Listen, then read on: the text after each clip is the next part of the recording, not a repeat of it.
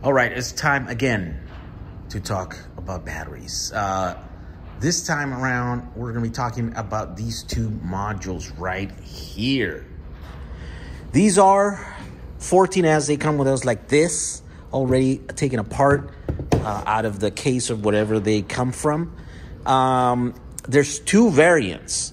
So we'll talk about one first. The ones that we seem to have the most is this one right here. And this is a module based on the LG HB1 cell. And this is a very particular and interesting cell for me because in the early days when I started getting into batteries, I was able to get a whole pallet of brand new HB2s. They were 1500 milliamp hour, so they're kind of small, but they can do quite a bit. As I remember, they did 35, but someone corrected me, and I think they can do 20 or 25 amps continuous, right? So these are very, very powerful cells. They're a little bit older in design now and today, right? There are ones that can do like 3,000 milliamp hours, and they can do, like 30 amps or whatever. So these are, a few years ago, these were the top of the line when it came to power cells. So this is a power module. It's a 14S, right? So 48 volts if you're wanting to do storage, right? If you want to use these to store energy and stuff. But these would kind of be a shame to be using for storage, really, because they can put out so much power. But on the e-bike world, for example, a 14S battery is considered a 52 battery. 52 is the nominal voltage of this. It goes up to like 56 or something fully charged. And it's 4 cells in parallel, right? So it can do about 80 amps continuous. That's what the rating on these battery pack was originally, right? It came with its own proprietary BMS, but we couldn't use it, so we had to take it off. And we couldn't sell it in the case that it came in. So a lot of times we get batteries like that we can't sell. So these are just modules. And these are great because they're about the same size of an e-bike pack. Let me compare it to a very common e-bike pack that we have. This is I think this is 48 volts. So this is 13S.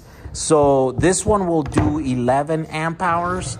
This one is only 6 amp hours, right? So about the same size, but about twice the capacity in energy storage, right? 11, almost 12 amp hours, where this is 6 amp hours. But this one can output about close to 80 amps continuous, where this one can probably do like 20 or 25, right? So that's the difference here. E-bike packs are, to go far, or to go fast, and this would be the one to go fast.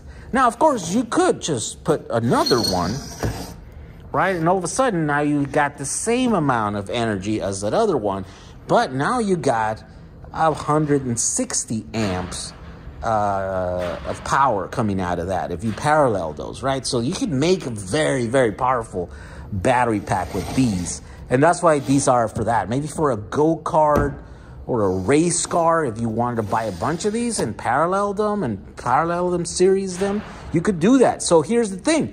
These already have the BMS wires right here, right? And it's got this little connector. All you'd have to do is just install it in your own connector. So let's say you want to run these two in series, right? So that would be 14S, that would be 28S.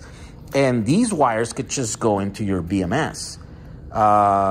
You could do that. You could add another one. You could build a 400 volt battery pack using these, and then here all the, just make like a breakout board for your BMS cables, and it's ready to go. I mean, all the hard work is done for you here. It's got all these really high quality interconnects in here with really tough.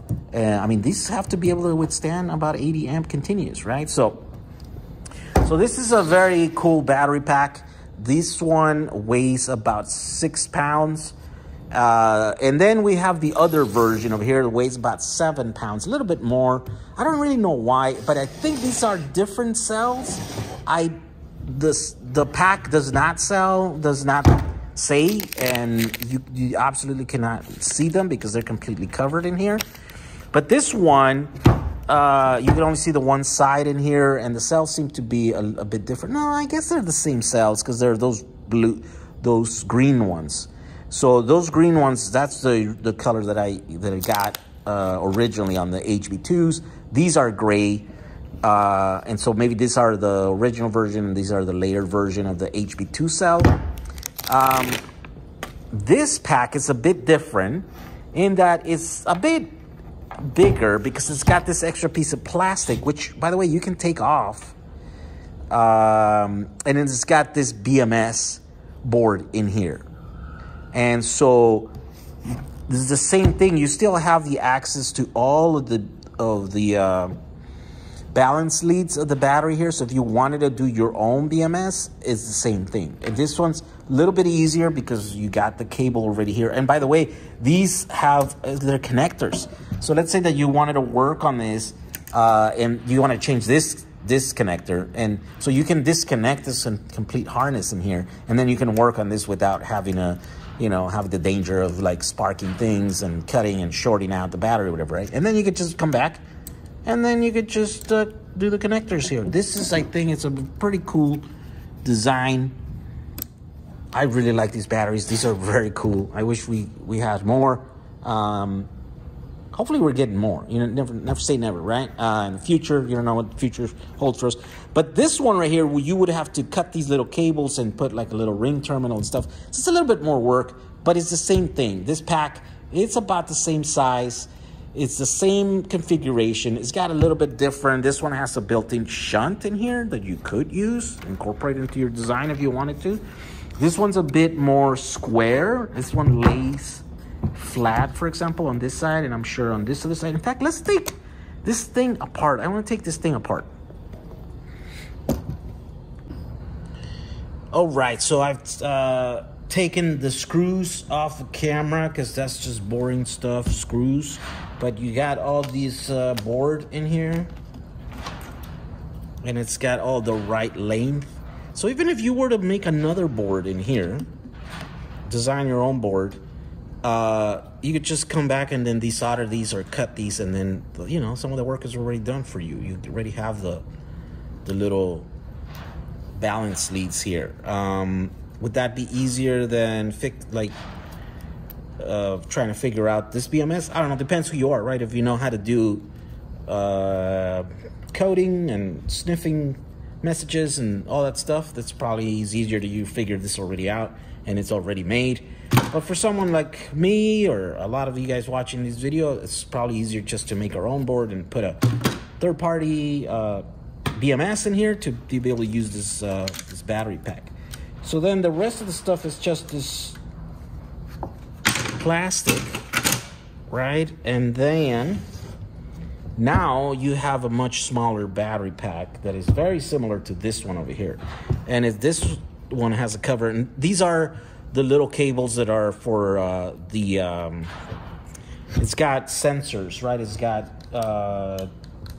thermistors, so temperature sensors, and that went hardwired into the BMS board there, so I had to cut it off. Here's another one. So it's got 3 of them.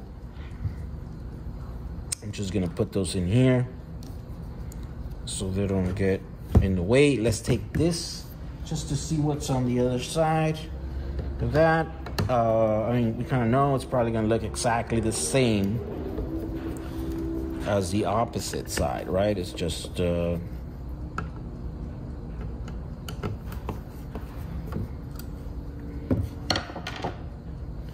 we go. Oh yeah, there we go. So this has a very familiar look. This is almost like what the power tools look like, and they're usually like 5 cells or 10 cells, 5S, right? Or sometimes they go higher. Sometimes, yeah, there's like 52 volt power tools. That's almost like the same type of bus bars that they use, right? These plates that are nickel plated or whatever, and then they're welded into the cells there. So that is because that's the power tools are usually like very high current, high power output, and they usually use cells sort of like this. So this is very reminiscent of that, but this is in a big pack, big battery pack that can do 52 volts nominal, right? 14S, you can use it for any of the then you can use it for any of the 48 volt inverter for off-grid applications and all of that stuff. Oh my God, did I put this backwards? All right, so there you go. Two very similar packs, the same configuration, probably the same cells or very similar, but they're physically, they're a bit different, right? So I am going to mark these this is version A, right? Or type A, and this is type B.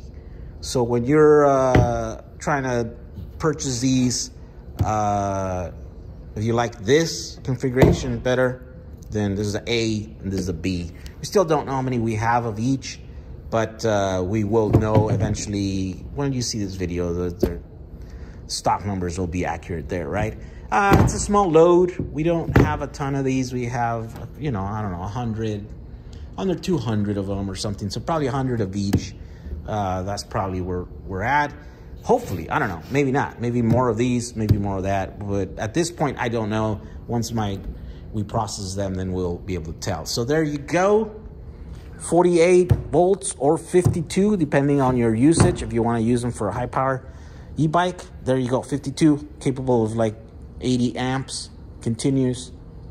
It's a good deal. All right, guys, we'll see you guys on the next video. Bye.